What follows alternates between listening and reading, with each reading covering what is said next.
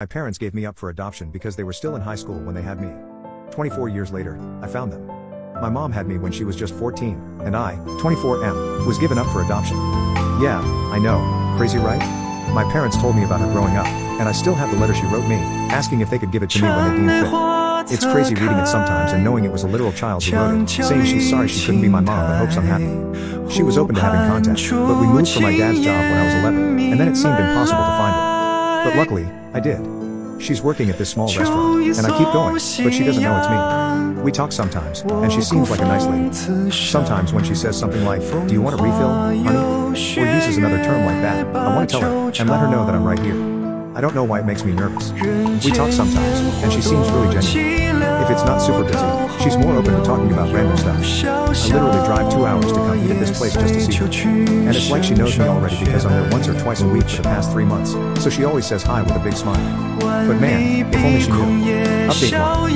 Well, I did it. I told her, and yeah, it was pretty heavy. My heart was beating super fast the entire time. I waited for her to finish her shift until they were done closing up the restaurant. After she finished closing up, she saw me waiting in the parking lot. We waved and said hi to each other, but then I told her there was something serious that she needed to know. First, I apologized for keeping it from her for so long. She didn't react until I actually pulled out her letter. Then she started bawling from there, screaming and crying at the same time, and I didn't even have to finish the whole in her son's speech. She just saw it and knew. It was crazy. The next thing I know, she's hugging me instantly, but then she pulled back and asked if it's okay to hug me. Of course it is, and we're just there hugging and crying in the parking lot. It hit her hard.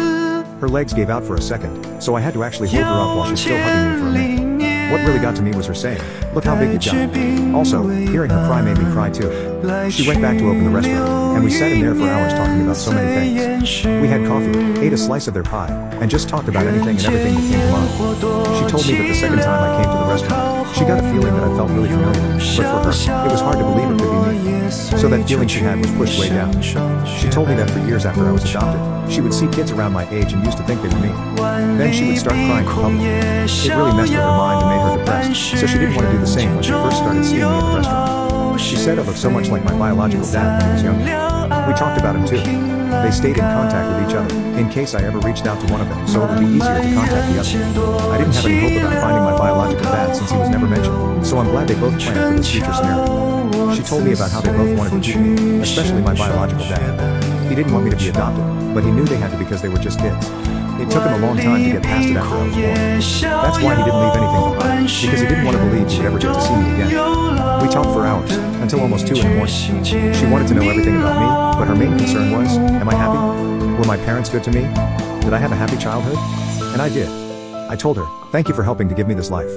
We both cried again, but she cried the most. Everything was very emotional for her. Sometimes she would look really happy, but then get sad again.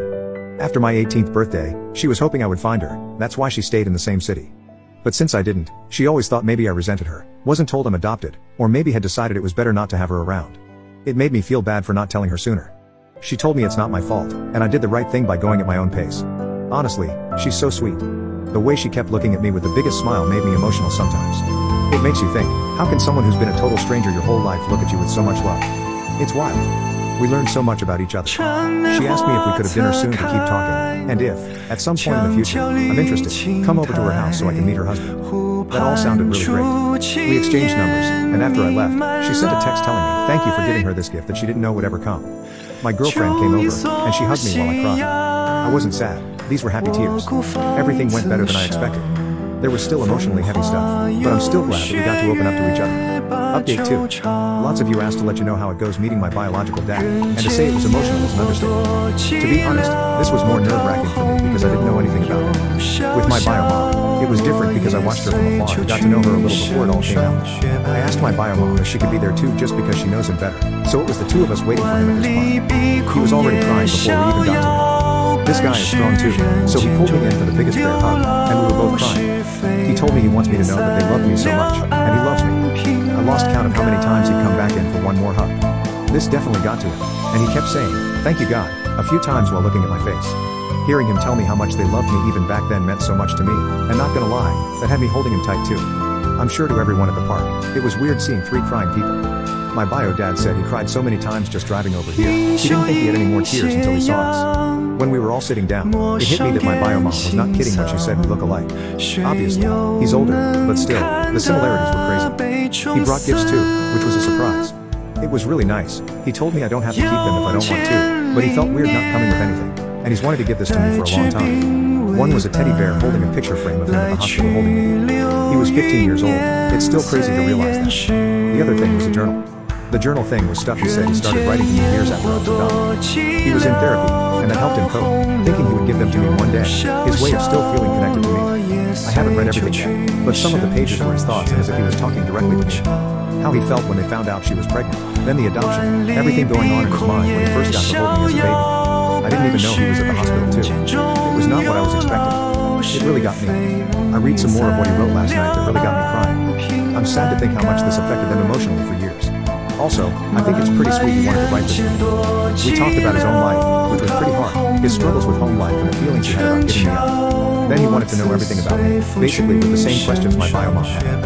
I made sure they knew they made the right decision because my life was pretty great. He looked like he wanted to cry when he knew that because that's all they hoped for, and it was something he always wondered about for years. My bio mom left a bit after we were more comfortable so we could talk more in private once it didn't feel too awkward between us. From there he told me stories about how we met my bio mom. Sometimes he'd point out stuff he noticed about me that reminds him of her or me and having similar likes. My bio dad was really open about sharing everything. Like he really was getting ready for this meeting. He hoped it would happen and prayed every day to see me again because he had so many things he wanted to tell me. Overall, a really good first meeting. I'm glad how it went. He's open to the idea of meeting my parents. After I told them about all this because they definitely want to meet my bio parents again if I'm comfortable with that, obviously if my bio parents are too. Let's see when that happens.